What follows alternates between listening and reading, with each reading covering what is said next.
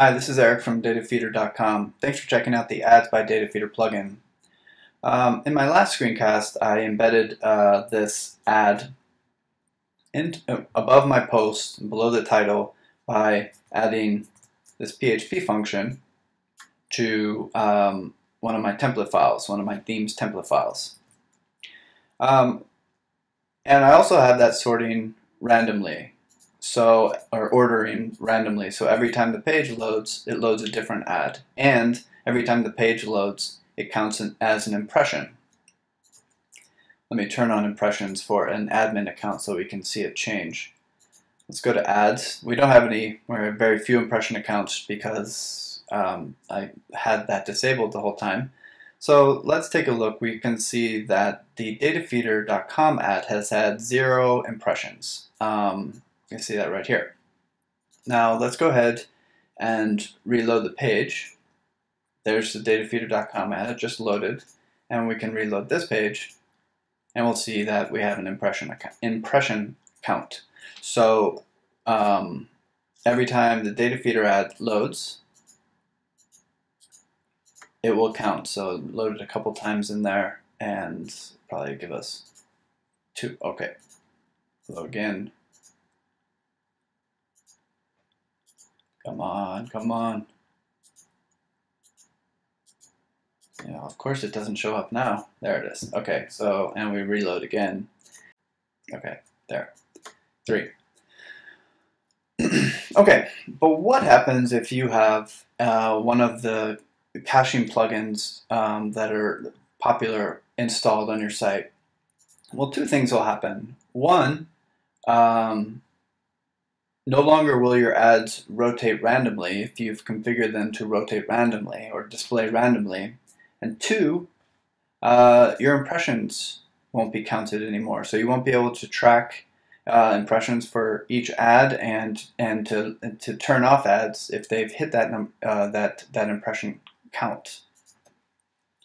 So we're able to get around this by adding one little parameter to our function or shortcode.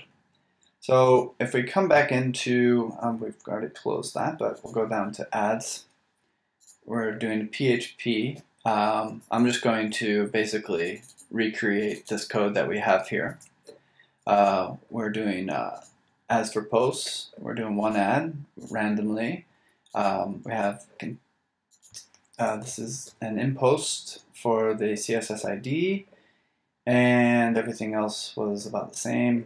And then here we want to actually use this, and we want to return JavaScript. So basically what that does is it just adds one more parameter to our function call, and it says return underscore JavaScript equals 1.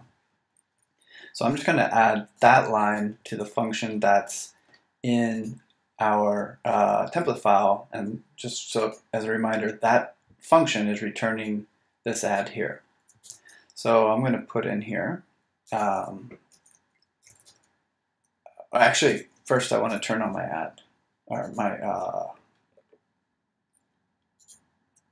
caching plugin. So I have W3 Total Cache installed. I'm going to activate that, and then I'm going to make sure it's configured correctly. Yep. And I want to enable.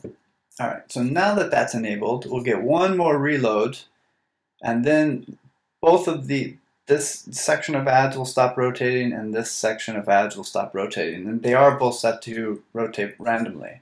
So there's our reload, and now every other time we reload this page, those ads are going to stay the same. jQuery ad will always be there until the cache is flushed, and these 3 ads will appear in the same order every single time. So continue to show you, they're not changing. So we need to fix that, because right now, as it is, if we go up to ads again, all ads, you can see that here's our jQuery ad.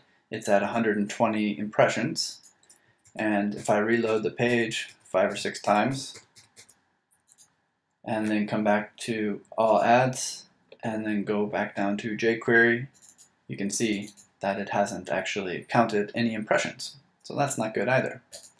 So what we need to do is go into our function file, and we're going to add return JavaScript equals 1, and then put an ampersand between that. I'll save that. Now you can do the same attribute for if you were using the shortcode, you know, in a post or in a sidebar widget. I'll do that in a second.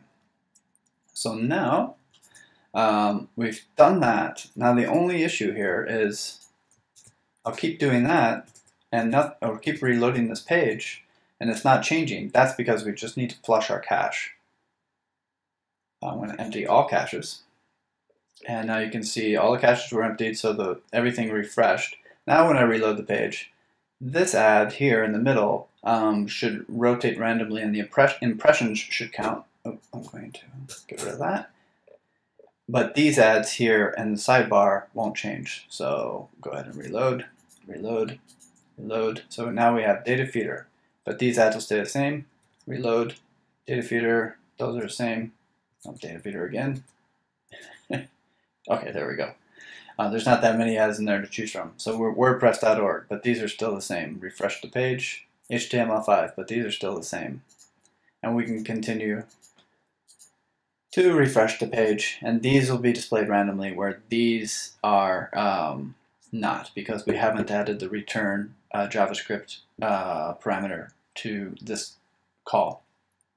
Let's go ahead and go check our ad impressions. Remember, jQuery was at 120. Why is it? Oh, maybe it hasn't reloaded or hasn't loaded again. There's jQuery, and let's reload this page. There we go, 121. It just hadn't loaded in there. Now, like I said, we want to do the same thing for our advertisements in our sidebar. Those are controlled in our widget, advertisements, and I can add this anywhere. So I'm going to put ampersand return underscore JavaScript equals 1. Click save. Now I'm probably going to have to clear my cache again. Empty all caches. It's really important that you do that, or you'll drive yourself crazy trying to figure out what's going on. And then I'll reload the page. Reload. Reload. So now all the advertisements on the page, this advertisement below the post title and these advertisements in the sidebar widget are being served by JavaScript. This means two things. Impressions will be counted, and if you're sorting them, ordering them randomly, the script will respect that as well. So that's how you can deal with some of the caching plugins out there that tend to cache the whole pages, and it's great for speed, loading your pages pretty fast. However, if you want random ads and you want to count impressions, this is the way to get around that.